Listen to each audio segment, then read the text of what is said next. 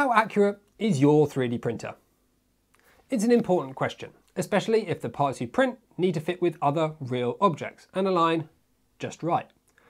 Many people have tried to come up with different clearance tests and calibration cubes and other sorts of models to try and do this, but in my opinion, it will come up just a little bit short. So I decided to put my skills to the test and have a crack at it myself. The design I've come up with did significantly improve my print accuracy, and it can do the same for you too.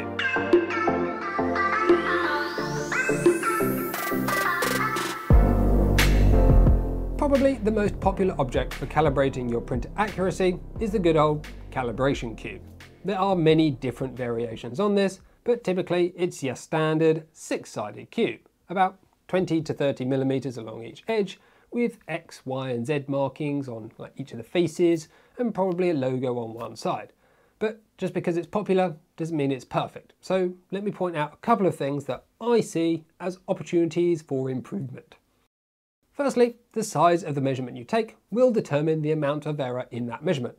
For example, if you're using a ruler with 1 millimeter increments and measure a small cube at 9 millimeters, that's actually 10, you've got an error of around 10%, which is quite a lot.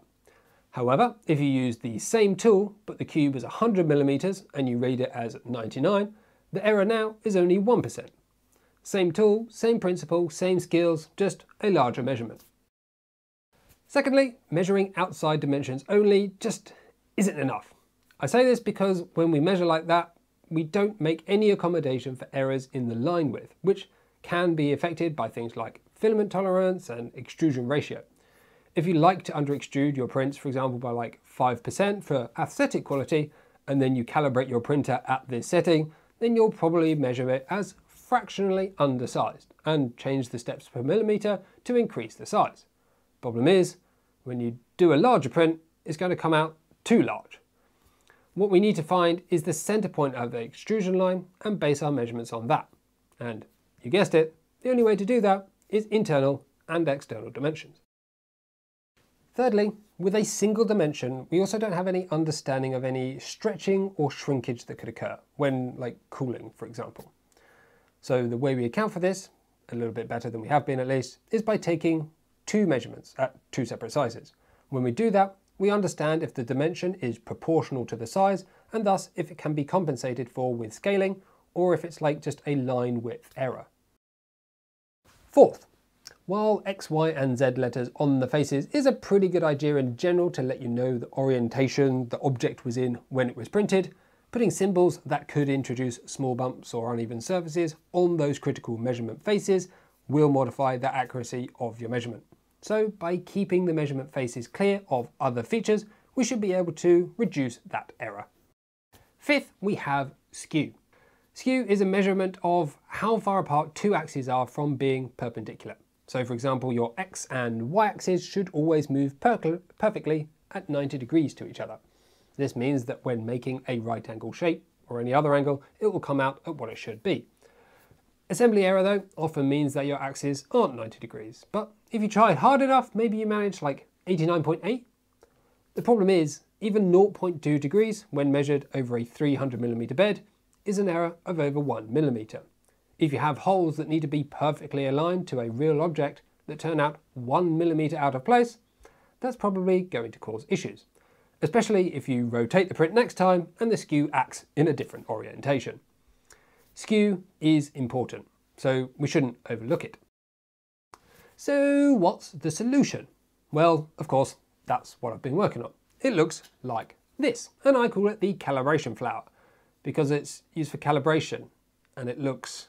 When printed, it provides a maximum measurement size of 100mm, internal and external measuring faces, 50 and 100mm measurement sizes, totally clear faces for accurate reading, diagonal measurements for calibrating skew, and of course an accompanying spreadsheet calculator to help you get the best results with minimal effort. There's also a written guide provided with the STL too. First step, once you've got it, is obviously printing.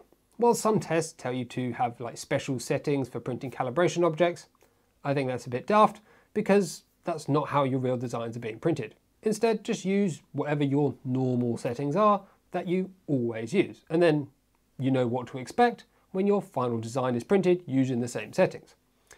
For the filament, it's worth repeating with each different type of filament you use, as they do have slightly different properties. For the print orientation, there's no need to scale it, size it, rotate it, or flip it or anything. Just drop it into your slicer, it'll go exactly where you need. There are two little arrows on the top face, and these are your positive X and positive Y directions, so you know the orientation in which it was printed. Once printing is finished, try to avoid moving it while still warm. Leave it to cool so you don't have any chance of deforming it or damaging it when removing from the bed, because obviously this will affect your results. Then you need to measure. Digital vernier or dial gauge calipers are ideal, as these are quick to use and allow for internal and external measurement.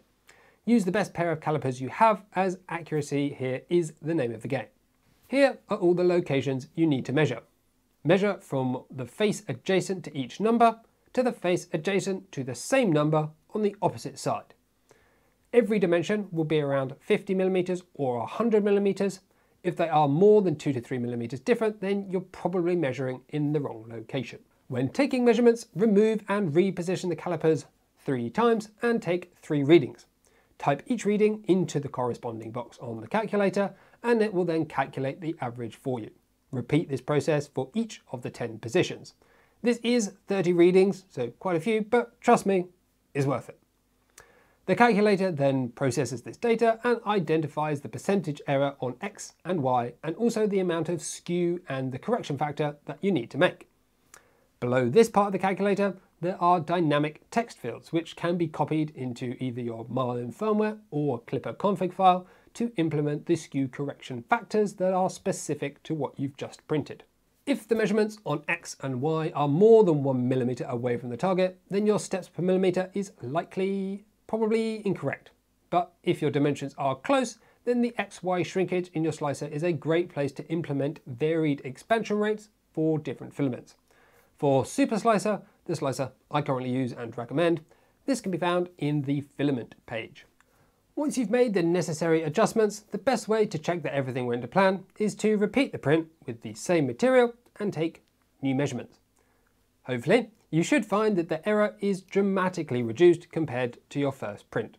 Finally, congratulate yourself on a job well done and get going with your next 3D printing project. The link for the STL file with the written guide and calculator is in the video description.